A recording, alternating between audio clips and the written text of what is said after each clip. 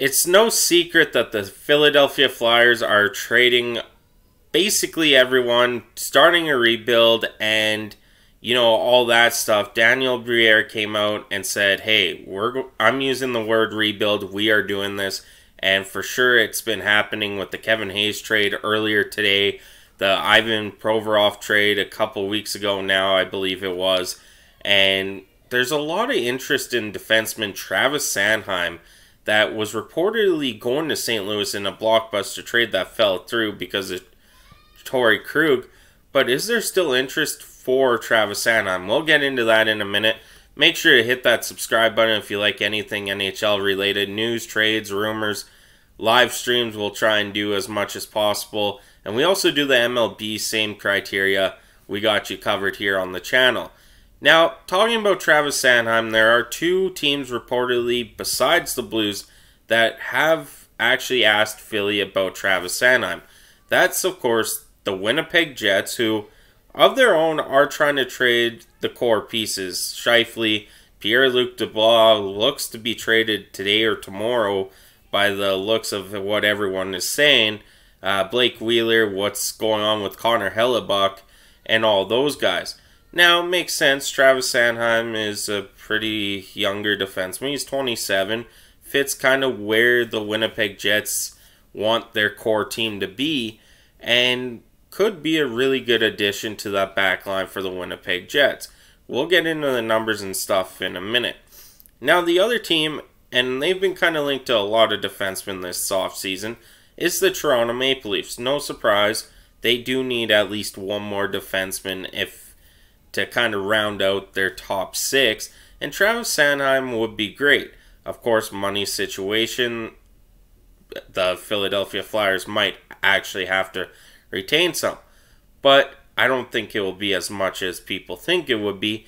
But the Toronto Maple Leafs have kicked tires and asked Philadelphia about Sanheim, and this is all reported by David Pagnotta from the fourth period. So I kind of looked into it, and just in October, so before Daniel Briere took over, the Philadelphia Flyers signed Travis Sanheim to an 8-year deal, worth $6.25 million a year. He has a no-trade clause in the first 4 years of his contract. So the fact that he was going to go to St. Louis means he said, yeah, I'll waive my no-trade clause for that.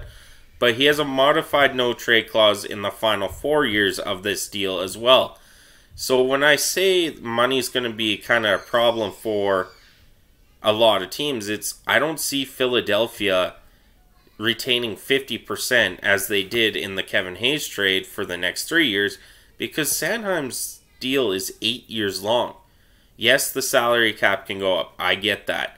But I don't think the Philadelphia Flyers are retaining $3.125 or whatever it is $1 million for 8 years to pay Travis Sanheim to play for the Toronto Maple Leafs, the Winnipeg Jets, wherever he goes.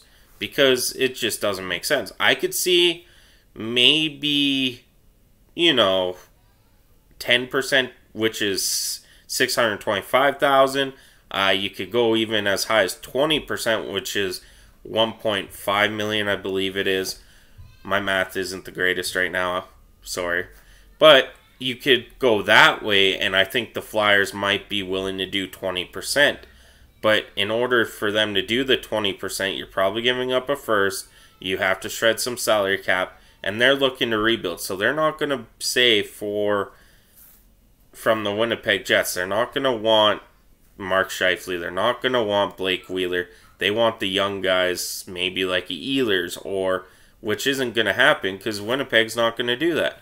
So for Winnipeg to make the money work, they're going to have to come up with a creative way to do that, and we'll have to wait on the PLD trade to happen. Seems like possibly Iafallo and Velarde are the key pieces going to Winnipeg if that trade goes through. For the Toronto Maple Leafs, you're going to have to give up something, and you could potentially give up a first with, say, a Muzzin or someone, a guy with contract to kind of help the Flyers keep at that salary cap floor, but also help the Maple Leafs out as well. So that's something to look into. Sorry, I'm getting stuffed up here. That is something to look into. So the Leafs and the Jets have looked into Canadian defenseman Travis Sanheim. So we look at Travis Sanheim's stats here. I'll just pull that up quickly. I forgot to open up a tab for that. There is a lot to his stats here, and for Travis Sanheim, he had 23 points in 81 games as a defenseman, 7 goals, 16 assists. He was only a -5 on a Philadelphia Flyers team. He has 139 points in 416 games, only a -24.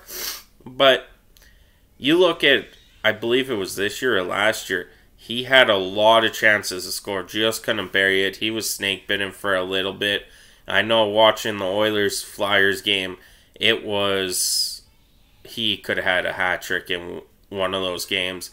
But hey, he's a solid defender, 6'3", little taller, but 181 pounds. So I'll be interested to see where Travis Sanheim goes. If he does, that's just speculation that teams have asked about him.